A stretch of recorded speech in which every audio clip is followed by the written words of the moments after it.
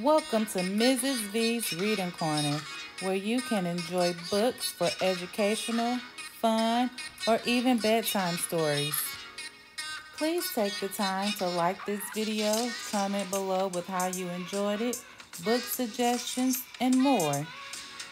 And don't forget to subscribe to my channel to get all the new books that I post first.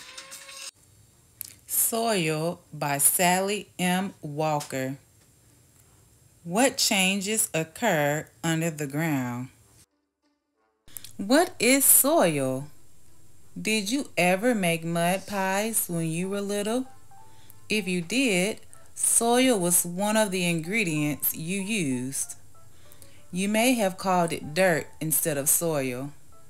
Soil is in lots of places. You can find soil under the grass. It surrounds tree and flower roots. It lies beneath sidewalks and streets. If you could lift your house, you would probably find soil under it too. A scoop of soil contains many things. Soil has rocks in it. Plants and bits of leaves are in soil. Many creatures live in soil too. Soil is a natural resource. Natural resources are materials found on earth that can help many things. They are made by nature, not people. Soil helps plants and animals grow. They cannot live without it. But where does soil come from? How soil forms. Soil is made up of different kinds of material. One of these materials is bits of rock. Rocks are broken pieces of bedrock. Bedrock is the layer of solid rock that covers the outside of earth. Rocks are hard, but they can be broken into tiny bits. Tiny bits are called particles. Water, ice, and wind are strong enough to break rocks. Rushing water in rivers makes rocks roll and tumble. The rocks break into smaller pieces. Tiny particles of the rocks break loose. Rainwater seeps into cracks in rocks. If it gets cold enough, the water freezes. It becomes ice. Ice takes up more space than water. So the ice pushes against the rock. It makes the cracks bigger. Pieces of the rock break off. Glaciers are giant moving slabs of ice. Glaciers are very heavy.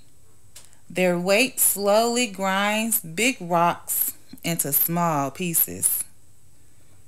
Wind blows sand grains against big rocks. The sand grains scrub off particles of rock. Rocks are made of minerals. A mineral is a hard substance made in nature. Minerals are not alive like plants or animals. The mineral in a rock becomes a part of the soil when the rock breaks apart. Minerals are an important part of soil. They add nutrients to soil. Nutrients are substances that help living things grow. Soil contains nutrients that plants and animals need to stay healthy. Hummus is the second material that is in soil. Hummus is dark brown or black. It is made of bits of dead plants and animals. Hummus is made by bacteria. Bacteria are tiny living things. They are so tiny that they can be seen only with a microscope. Microscopes are tools that make small things look big. Bacteria eat dead plants and animals. They break the plant and animal into tiny pieces. The pieces become hummus.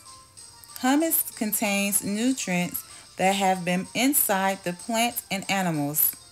The nutrients can become part of the soil. Air is the third material in soil. Soil is full of air spaces. Some air spaces are large. You can easily see them. You can see the tunnels that earthworms dig in soil. An earthworm's hole is filled with air. Soil also has tiny air spaces. The tiny spaces are between bits of minerals and humus.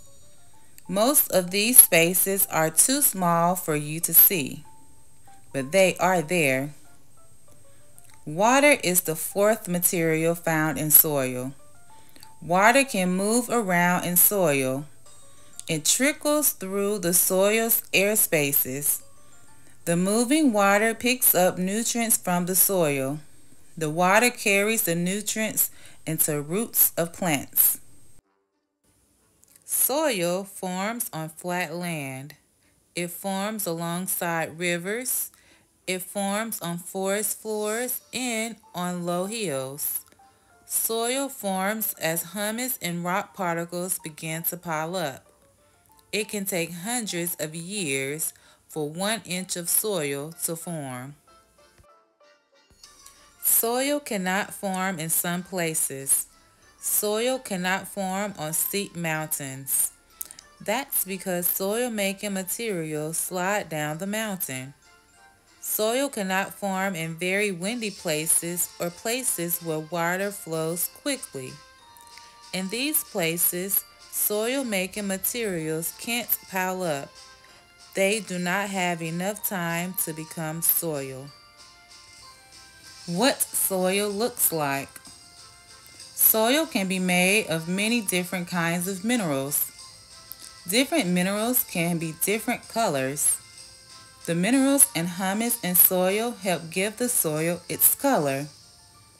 Many soils are a shade of brown, but some are yellow.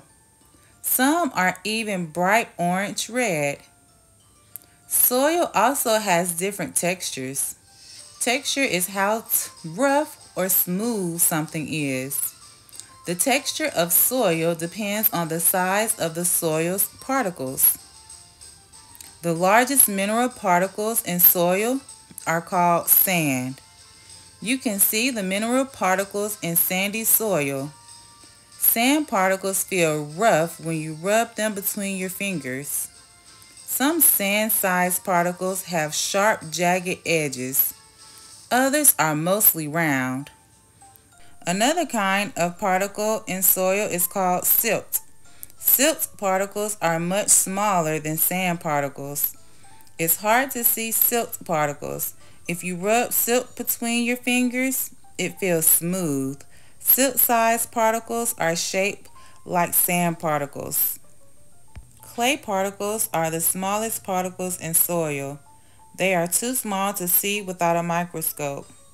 Clay particles are flat. Sand particles have big air spaces between them. Water drains quickly through the spaces, so puddles rarely form in sandy soil.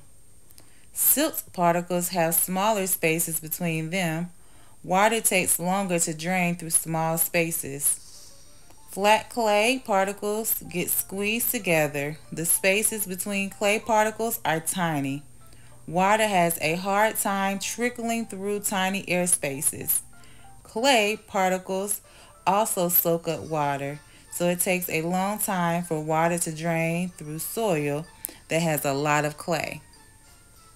Soil with equal amount of sand, silt, and clay particles is called loam.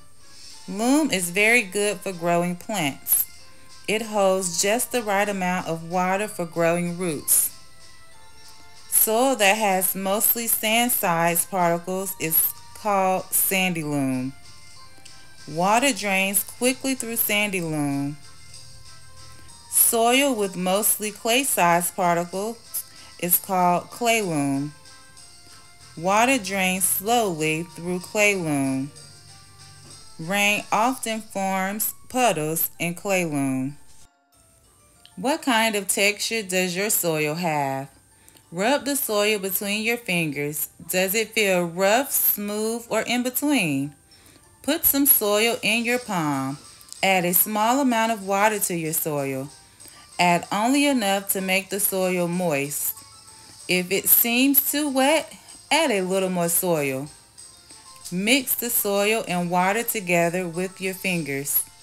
See if you can mold the soil into a flat circle. If you can, your soil has a lot of clay. If the circle crumbles, the soil contains more sand and silt than clay. The next time you go outside, look at the soil around you. Notice its color. See what kinds of plants are growing in it. Feel its texture. Watch how people take care of the soil. Try to think of ways that you could care for the soil around your house. Plants, animals, and people will always need healthy soil.